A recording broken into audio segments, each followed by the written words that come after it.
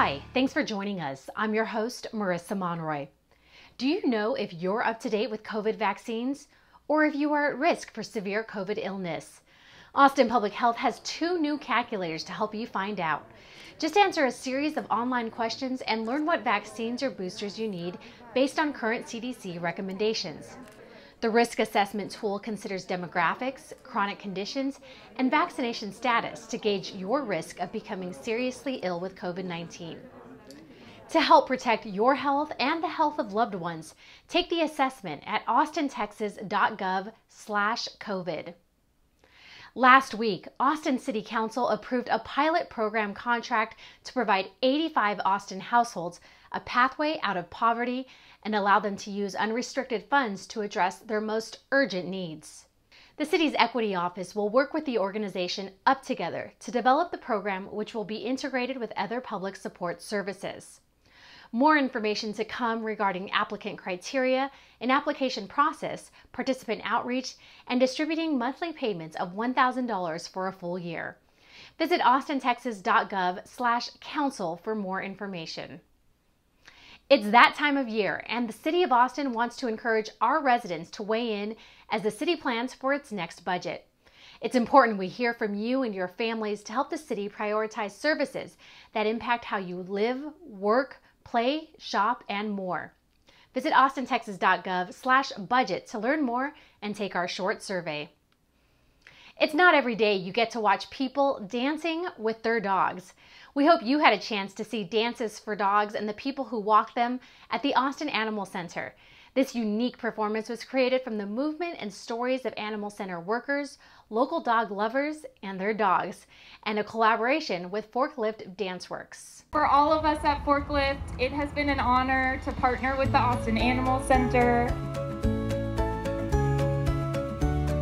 Today we're celebrating with Forklift Danceworks. They're putting something together to highlight the work that's done here in our community at Austin Animal Center. We're going to get to see some staff and volunteers and members of the community do a performance with their animals, as well as telling the story of what's going on here in the shelter and out in our field. There are a lot of vendors here that are selling all kinds of food and popsicles, and we're offering free microchips for the folks that show up with their animals today. It's just celebrating all things animals. We are waiving all of our adoption fees today. It takes a whole village to save as many animals as we do, and we're really full right now, so we're trying to get some people to take some animals with them when they leave today. And I'm dancing with my dog Rush, who I adopted from here about 1.5 years ago. We're going to dance to a song called So Rare. There's about 15 dogs and people in it.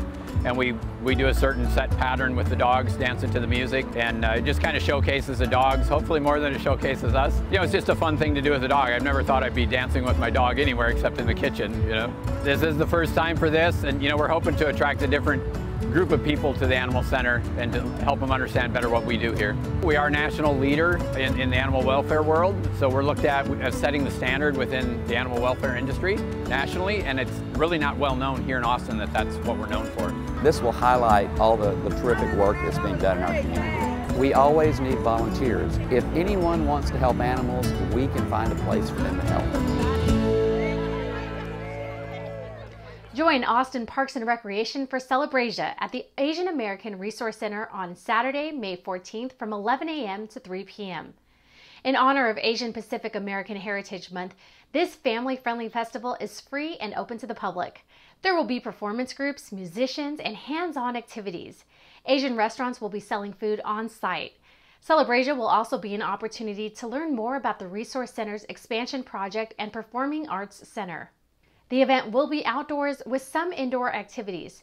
There is no virtual event option this year. Learn more at austintexas.gov/AARC. And now, if you're hearing more bike bells in your neighborhood these days, you're not imagining it. Austin Public Works' Safe Routes to School program celebrated National Bike to School Day. Staff distributed helmets and reflective gear to young cyclists who work to make every day Bike to School Day. Looks like a lot of fun. That's it for this week's City View. Thank you for watching, Austin.